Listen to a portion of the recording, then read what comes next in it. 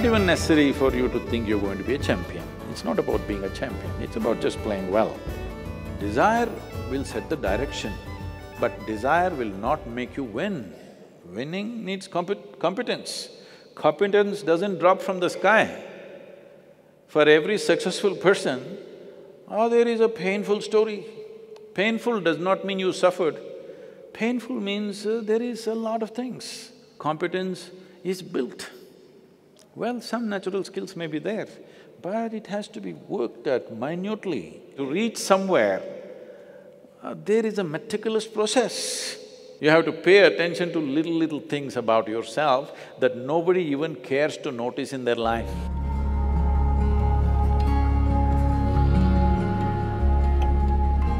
By the very nature of our job as military person in general and as a fighter pilot in particular, we have to engage in the acts that might cause harm to other beings.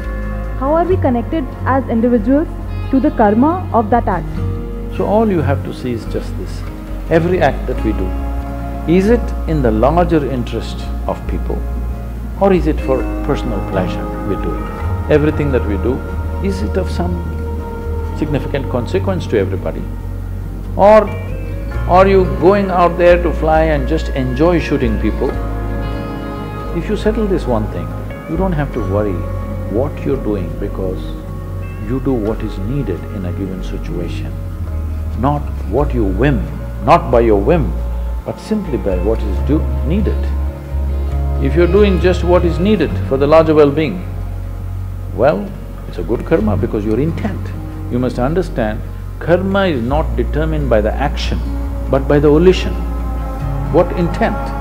Your intent is, you are fighting for the well-being of the nation.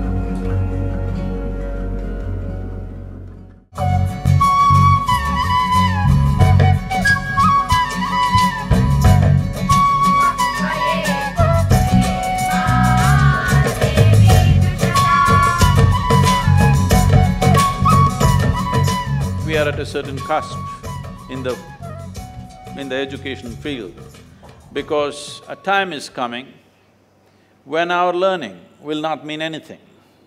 Our knowledge, accumulation of information will not mean anything, because machines can learn faster than you and deliver faster than you and more accurately. It's important that we shift education from loading up information in our heads to exploring the dimension of what it means to be human. We call you as a human being.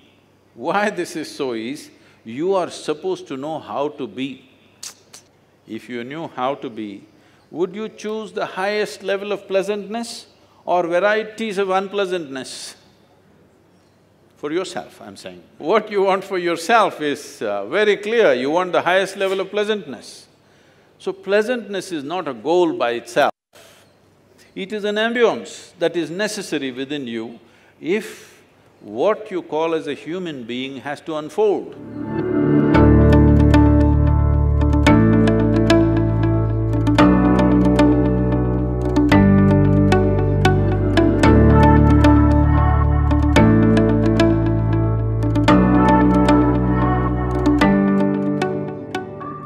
Everybody is afraid today, wherever I go they're calling me for all kinds of artificial intelligence conferences in the world, and their fear is, it'll take away our jobs, it'll dominate our life, it'll take over the world.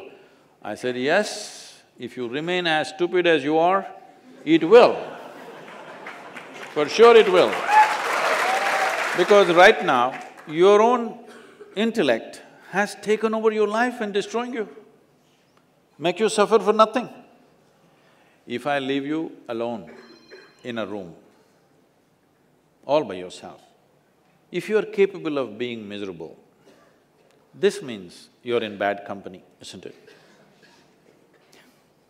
Hello? If I'm with you and you suffered, maybe it's me. But you're sitting alone and suffering, this means you're in bad company, isn't it? You have to fix that one thing, that this one is never bad company. This is the best company you have.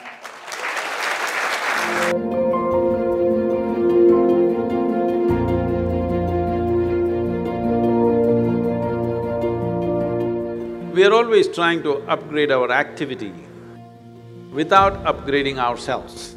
You want to race in Formula 1 track, but you have a Maruti 800. It's a wonderful car to go to your office.